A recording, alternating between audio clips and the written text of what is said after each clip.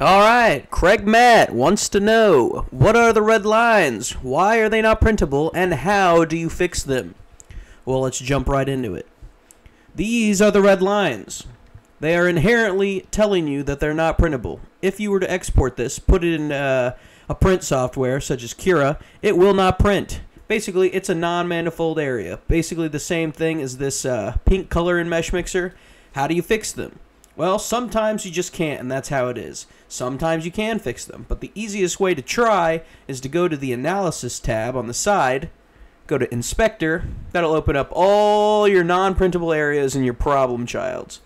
So, you can cross your fingers. This probably won't work unless it's a really simple design.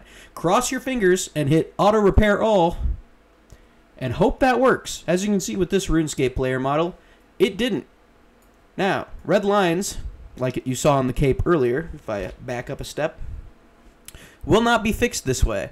So, if we were to go back and see what happened, a red bubble just means it won't work. You can see nothing happened. Pink or blue, it will try to fix it the best it can, but ultimately probably won't.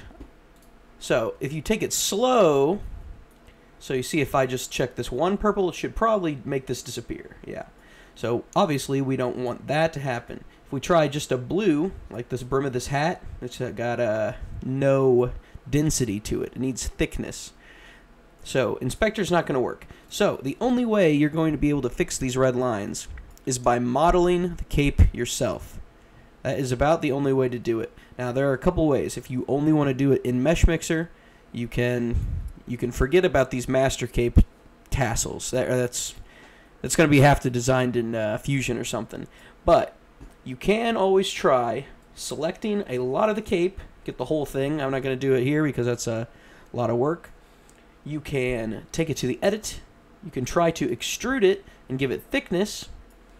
See, this is just this part, but if you can imagine that I had the entire cape grabbed, you'd know that it gets all its thickness. So, there, we just gave the cape thickness. Now, it's more printable. Not entirely, but it's better than how we started.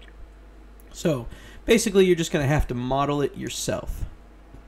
And that's a different video, but I hope this answers the MeshMixer question. So, Craig, let me know if there's a follow-up, but that is how you fix them. And not a good answer to how to fix them, but it is what they are and why they're not printable.